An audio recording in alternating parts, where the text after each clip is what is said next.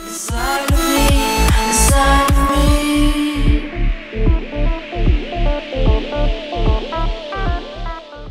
Hey everyone, my name is Olaf and today I'm going to show you how to make an animated music equalizer in Blender. It's going to be a quick and easy tutorial, so let's get started. Now you want to start off by selecting the lamp, so right click to select and then click X to delete. And then you want to switch to Cycles Render for better shading. And you want to select the cube, click N to make the cube settings show up and change the scale of the cube.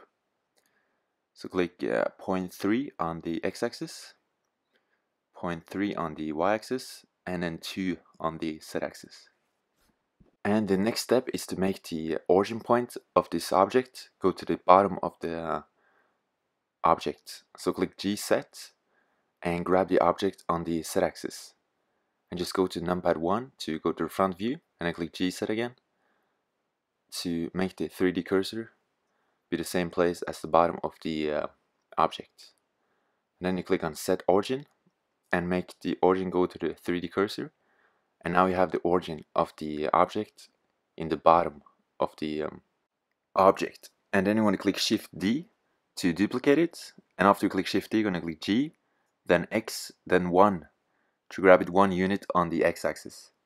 Then you're just going to repeat the process 6 times until you have 7 like rectangular shaped objects.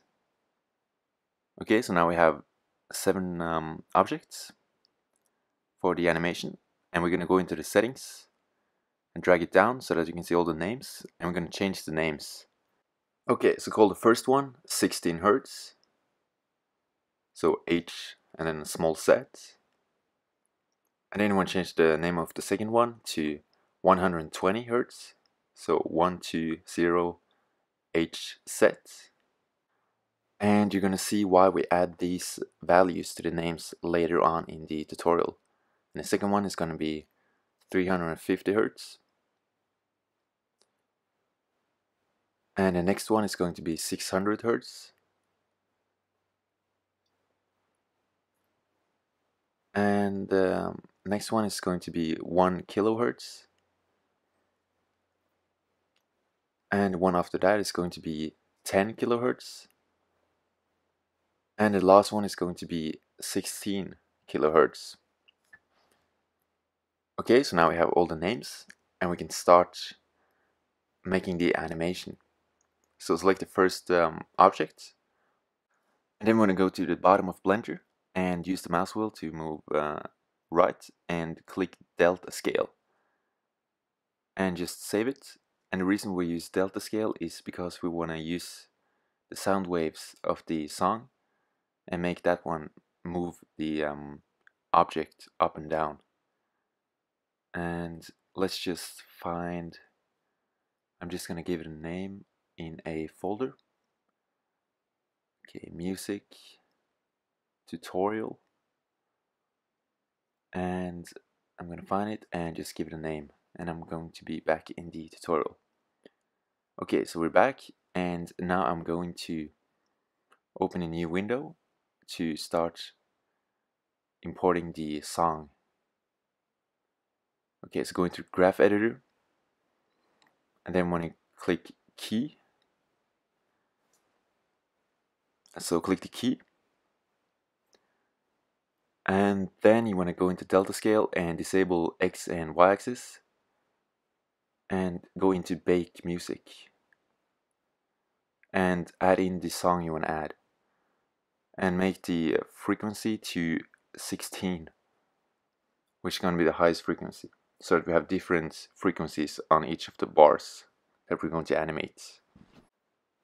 For some reason in this song the 16 Hertz frequency is very weak for some reason, but it might be different in your song, so it's going to depend on each of the different songs you're going to import.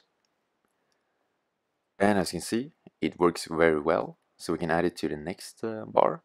Just make sure to go to the first frame and select it, and then want to click on the key again and go to delta scale, disable X and the Y axis, go into key, bake sound to F curves, and then change it to 120 because it's the 120 Hertz bar, of course.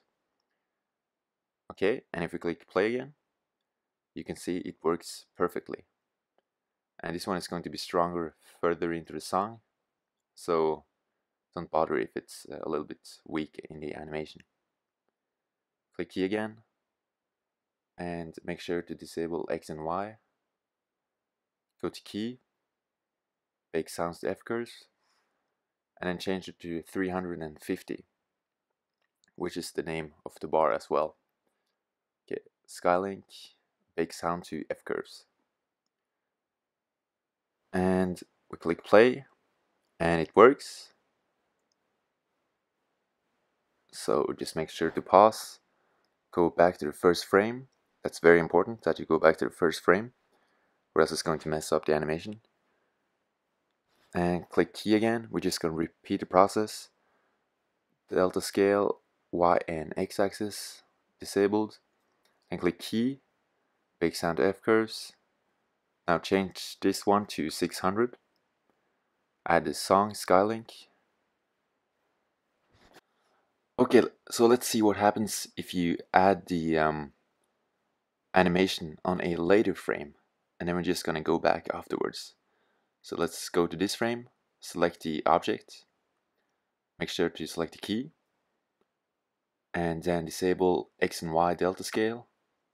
Go to key, and then increase it to 1000, and select the song, bake sounds to F curves. And now if you click the animation, you're going to see that the animation starts on this frame, about frame 50, and does not move before that, and that's the problem. So we have to click Control Set to remove the keyframe,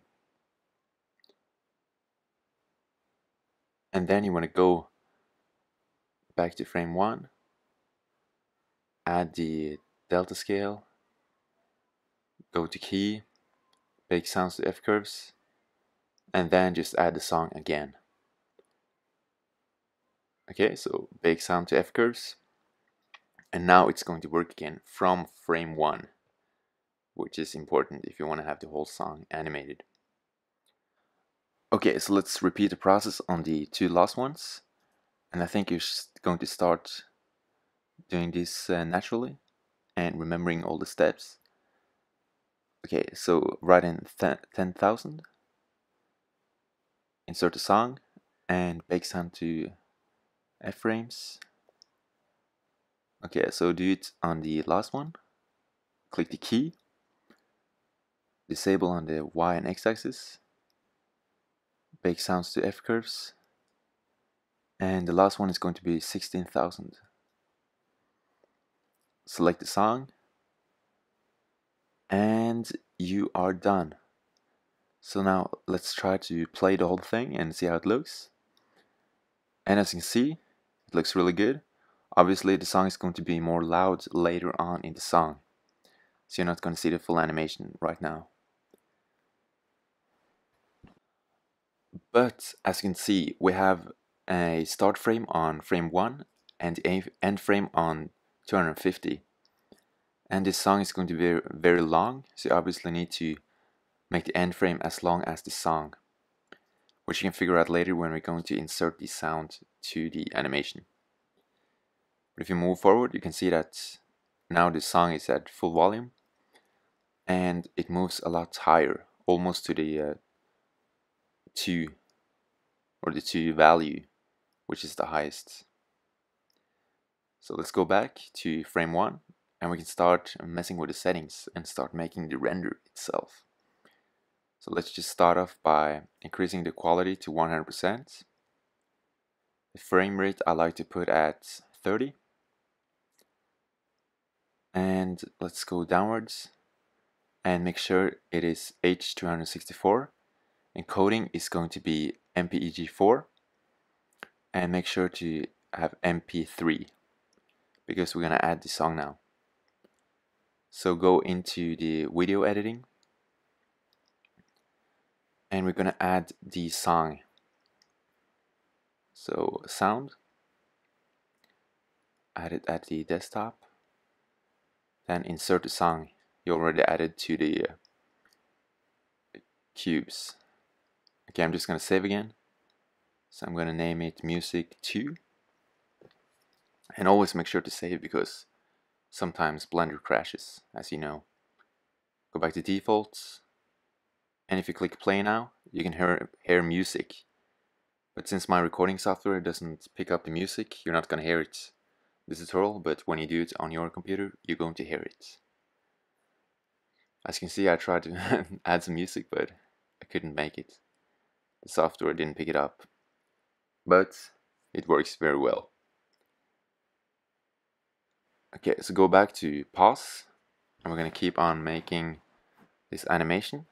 And the next step I'm gonna add is to add colors and lighting to the scene.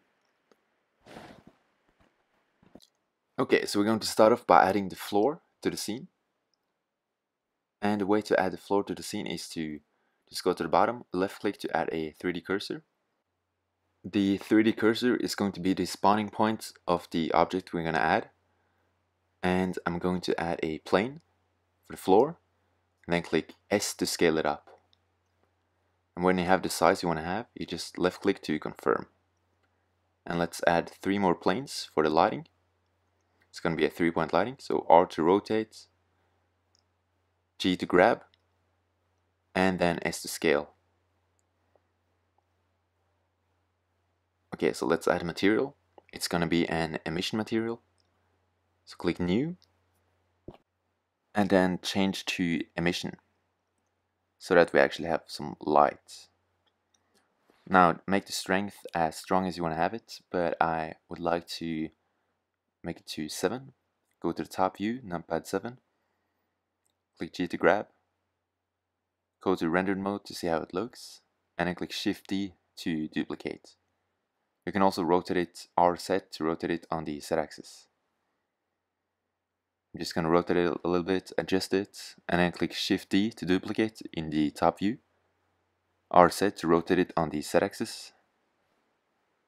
Now click Shift D again to duplicate, RZ to rotate it on the Z axis, and then click S to scale it down. This is going to be our backlight. Okay, so let's start adding materials to all these different objects. So I'm going to select the floor first and add some glossy material to the floor so that you can see kind of the reflection from the different colors of these graphs or these bars. So I'm just going to make it 0.088, and we can change this later on, and you can change it, so it doesn't really matter. Use nodes for the first one, and I'm going to make it blue. So kind of a light blue, and then go to the second bar, delete the material and make a new one. I'm going to make this material, let's say purple. Then select the third one, delete the material, click new, and make it, let's say pink. And go to the fourth, make a new material, just repeat the process and then just add new colors basically. And you can obviously add whatever colors you want. I just want to make it kind of like a rainbow. Yeah, basically just to try to add some different kinds of colors, just to show you what you can do. Okay, I'm just gonna make this one orange. And then go to the second last one. Delete the material, add a new material. We're gonna make this one yellow. And then the last bar, delete the material, add a new one, and make it, let's say, green. And now we have a lot of different colors, and I think it looks cool with the kind of like reflection from the colors. So go to numpad 0 to go to the camera, and then Shift F to go to the fly cam. And again, left click to confirm if you want to have it, if you're happy with the place the camera is at. And I like this one, so I'm just gonna select the floor and make sure we have some walls. So go to the edit mode tab, and I click E to extrude. I'm then going to extrude it a little bit up and then delete the face with X. Then go back to numpad 0, rendered mode, and as you see now we have walls, which is cool. So let's go back to object mode, and I might make it a little bit less glossy, just increase the roughness a little bit. And for the rest of this tutorial I will mostly just adjust the different things and see how it looks. I think the bars are too tall for this camera setup, so I have to change a little bit. So I'm going to select the camera, click Shift F to go to the flycam mode, and try to move upwards. And when you use flycam, you just move around with W, S, A, and D, just like in a video game. And as you can see, it's still too tall. So I'm going to go back to solid mode, and I'm going to select the lighting and move it a little bit upwards. And I might scale it up a little bit too. G set to grab it on the Z-axis, S to scale it up, and go back to the camera, and then Shift F to move around again. And if we try animating it now, I think it should be, the camera should be tall enough now. Yeah, I think it looks good. So we can start moving on in the tutorial. Okay, click pause to pause the animation. I'm gonna go back to rendered mode, and I think it's starting to look really good. So I'm going to go into the camera settings now, and just make sure the clipping is about 500 so that you don't have anything outside the camera range. Okay, so let's go to the bottom. You can obviously change the sampling to make the animation higher quality or just look better. So move down to sampling, and I think it looks good at 200, but the animation you saw in the beginning was actually 128, so I think it's still good enough. So let's save it one last time, and it's going to take a long time to render this animation, so you might want to change to Blender render later on. But I think for short clips it looks really good, even though it takes a lot of time to render. So if you want to animate now, just go to the top and click animation. And thanks for watching. Inside of me, inside of me.